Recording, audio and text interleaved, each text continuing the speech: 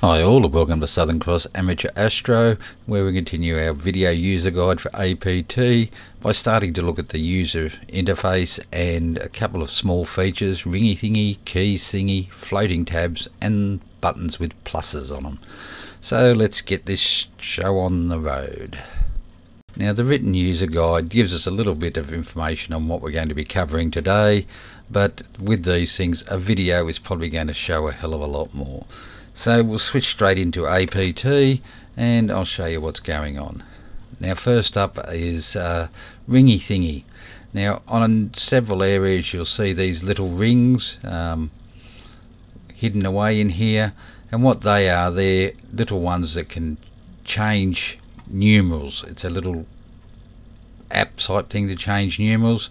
Now, if you have a box where you're putting a numeral into, all you do is you simply click in the middle of Ringy Thingy, and as you move around it the number will change, and the further you are away from it, the slower the number changes. So that's quite slow out there, but if I come in close it's moving quite quick. The other thing with it is if you have decimal places, so this might be 0.25, if you're on the right hand side of the decimal, it will change only that side of it by the smallest factor it can.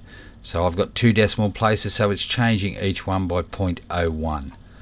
Now, if I've only got one decimal place, it will change it by 0.1, as you see there. But if you're on the left hand side of it, it will only change the number on the left hand side. It will not change the number on the decimal point side. And that's handy, I mean, if you don't want to use a keyboard to set in numbers or anything else, or if you want to you're using a touchpad or something, that's one way to do it. Now that's Ringy Thingy. So now we're going to move on to Keys Thingy. I'll empty this box here and use it. If you double click on a box, you'll pop up Keys Thingy, and this is just another way to go without using the keyboard. Using this you can make calculations, or you can enter an object number and name. So say I wanted to put in a messier object, so I go M down from here from the objects, and then okay, we'll go 45. There you go, so it puts M45, and like Ringy Thingy, it's just in case you don't want to use the keyboard, or you want to you're using a touch screen of some sort. This Keys Thingy can be disabled in your settings if you wish. I don't use it personally, but you may find it useful. And so that's Ringy Thingy and Keys Thingy.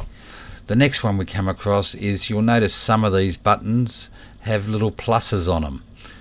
There's one there in your gear tabs, your connection tabs, etc. If your camera isn't connected, it has one, so I think I'll use that one for this demonstration. So I've disconnect. Now if I just click on it normally, it'll just reconnect to the camera. So disconnect again, and if you hold down shift at the same time and click on it, instead you get the camera selection. So that's how that works, and that works with a number of areas. If you hold over, if you've got tooltips enabled, it will show you what it does. So if you've got the start, if you shift click on it, it'll tell you what it does on the different ones.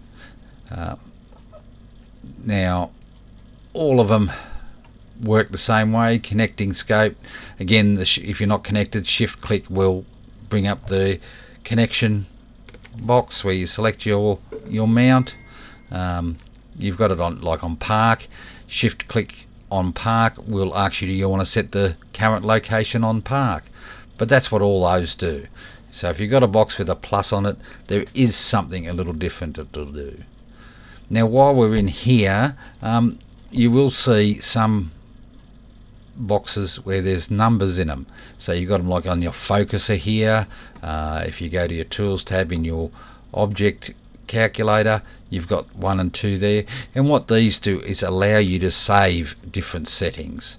So if you need to change the settings occasionally for different gear, or in the case of the object browser you might be using a region of interest and you need to adjust your sensor size to match the region of interest. So if you're only using a half region of interest, then you need to halve your height and width, and you can store them here, so you can have one for your normal settings and one for your region of interest settings.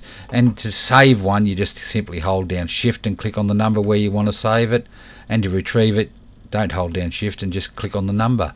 It's handy in there. In your gear tab on your focuser, like I said, you can actually set 3 different focuser positions for different gear, so that's something you might find very, very handy. And the last thing I'm going to look at in this particular video, which isn't actually in the user guide at this point, it's in the tabs guide when you're talking about the various tabs, but 3 of these tabs, the cam tab, the gear tab and the image tab, if you hold down shift and click on them, they become a floating window. And it's a floating window. You can make it longer, or whatever you need to do. You can move it around wherever you want to put it. I often put it on the summary tab here. I'll stick it down the bottom of the summary tab, so I've always got access to my image tab. But as I said, you can do that with the cam tab, so you can keep track of what your camera's doing, and the gear tab as well, so you can keep track of what it's doing. So that's up to you if you want to use them. I find the image tab one to be the handiest for me, but you may or may not want to use it.